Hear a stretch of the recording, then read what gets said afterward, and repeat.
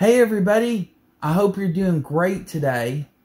So I wanted to let you know that today may be the last time that I'm recording in this office. I'm probably going to be recording in my new office for my next video, which is kind of bittersweet because I'm really excited about moving to the new office because it's going to have better lighting and I'm going to be able to continue to provide you with tips, tricks, and great ways to help you make your Mac, Windows, and even Linux computers work and perform better. But it's kind of sad too because this is the office where I've made all my other videos. And so we're going to have to say goodbye to this office. But I'm excited for the future and I'm still here with you making great content so I can hopefully help you out. So today I wanted to share with you how you can easily and quickly sync up two folders. Maybe you copied a folder from a server at work onto your local computer. And then you were working on it, you made a bunch of changes, and then you go back to the office and you want to sync all those changes back to the server. Well, I'm going to show you exactly how to do that. So let's go over to the computer. I'm going to show you what software we need to download, where you can download it, and then how to use the program. So let's go over to the computer real quick. Okay. So what I'm going to use is I'm going to go onto the internet. I'm going to use Firefox. So you can use any browser you want. I just prefer Firefox. It works. I don't have any problems with it. And then we're just going to go and search on Google for sync to folders. And I'm specifically going to search for version 2.3.9. Now, there are other versions that'll probably work with your computer as well, maybe even an older version. This is the last one that would work for my operating system at the moment. But I wanted to show you where you could go, and again, download any version you want, but you'll do the same similar steps. Now I'm going to scroll down, and I'm going to go to File Hippo, and I'm going to download Sync 2 Folders 2.3.9 for Mac. Yours may be 2.4, 2.5. I don't know. But you'll do the same steps. You'll just go and download it from a website that you trust, whether it's File Hippo, Major Geeks, or maybe it's the actual manufacturer of the Sync 2 Folders program itself. So I'm just going to scroll down a little bit, and then I'm going to click on this button that says Download. Now it's going to ask me in just a minute if I want to open it or save it. So let's just give it a moment to pop up, and then I'm just going to tell it to save and click OK.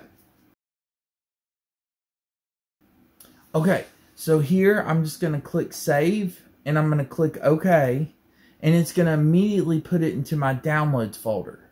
So I'm going to click on Finder right here, go to my Downloads folder, and then there is the file I just downloaded. So I'm going to double click on this, and what it's going to do, it's going to extract that zip file so it's not compressed anymore, and there's your Sync 2 Folders application. So I'm going to drag this over onto the Applications folder and let go, and it's going to copy it into my Applications. Now I'm going to go into the Applications folder, scroll down to the S's, and as you can see, there's Sync 2 Folders. So I'm going to open this up. And then, of course, you're done with the web browser. So I'm going to go ahead and I'm going to close this. Oh, now, if you get this message, that's perfectly fine. Just click OK. And all you have to do, go back over to your applications, right-click on it, or you can hold down the control button and click, and then you can click Open. And it's going to want to verify it. And then ask, are you sure you want to open it because it's from an unidentified developer? And that's perfectly fine. Just go ahead and click Open. Now, again, make sure where you're downloading the file from is safe and you trust it. File Hippo is good. Major Geeks is good. Even the company that made the software is good. But just make sure where you're downloading it from, make sure they're safe. They don't put viruses or malware or Trojans, anything like that in the software. I don't want you to have any problems with your computer. So here's the Sync 2 Folders. And as you can see, I've already got some folders in there. Well, I created two folders right here, folder 1 and folder 2. So I'm going to drag folder 1 to the first one. And I'm going to drag folder 2 to the second one, the target. Now, if you'll see, there's reciprocal, and what that'll do is it'll copy any changes between the two, and it'll make the two look exactly the same. So if you have the same file in both of them, it's going to take whichever one has the newer date, and it's going to put that in both of the folders. And then if you have a file that's in folder 1 but not in folder 2, it's going to copy it to folder 2.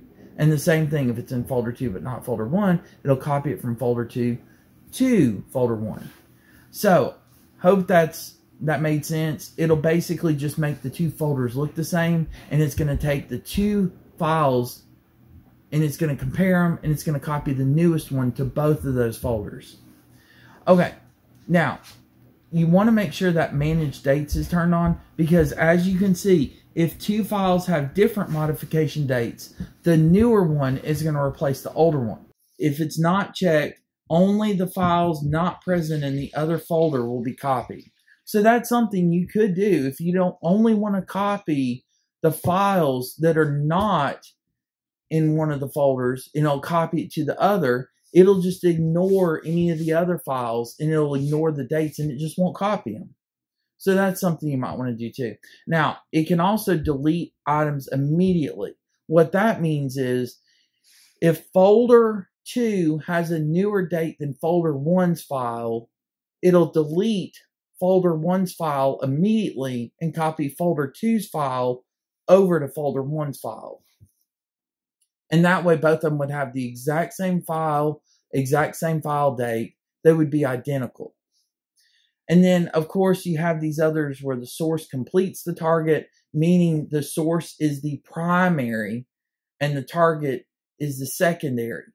And so anything that's on the source is going to be put into the target. And you're never going to accidentally overwrite the source. This is really beneficial if, for say, you're copying information from the server to your computer just to view, and you always want to overwrite what's on your computer. You never want to update on your computer. This would be beneficial. But it might also be beneficial if you do source replaces the target, because what that'll do is any file that's on your computer or on that folder that is not on the other folder, it's going to delete that file. That way, the two folders are 100% identical. And it took all the data from folder 1, and it didn't take any of the data from folder 2. So those are just a couple things to keep in mind. Another thing I like to do is I like to do a simulation first. So what that'll do is it's going to show you exactly what files are going to be copied, what files are going to be deleted, and which direction they're going to be going. Now here, under source completes and source replaces the target, it's always going to go from the source to the target. But if you ever do reciprocal, this would be nice because you would know which folder has the newer file, and it'll show you which direction it's going. So as you can see, if I do a simulation, okay, and you might get this register, you can hit cancel, but at some point it might be good just to pay them $6 since you are using their software. But you can see right here, it's going to copy these two files. One is a Word document, one is an Excel document, from folder 1 over to folder number 2.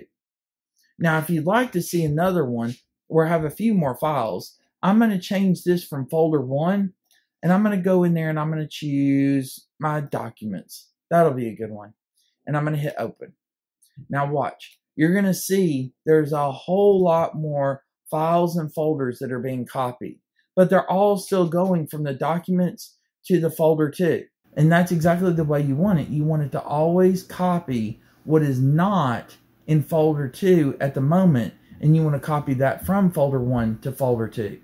And if by chance folder 2 did have something that was newer, you would want to see it copying from folder 2 back to folder 1 or back to the documents folder, either way.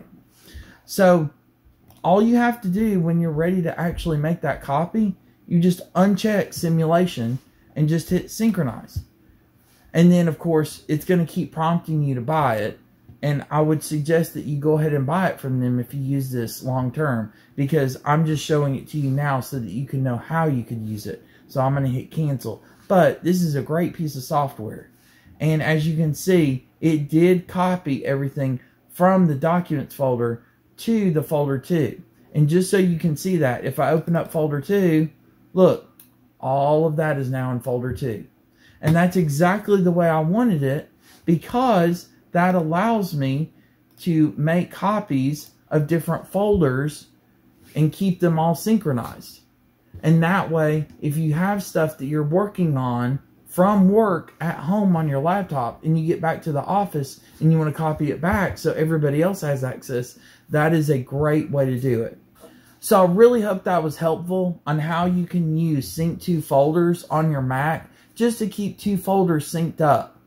If you have any questions about this or anything else, please leave it down below in the comments and I will do my best to get back to you as quickly as possible. And as always, because y'all do such a fantastic job at this, please hit that like and subscribe button. I love creating this content for you all, and I would love to be able to keep putting it up. And I really appreciate you all. I hope you have a great day. Please take care. God bless, and I'll see you next time. Bye.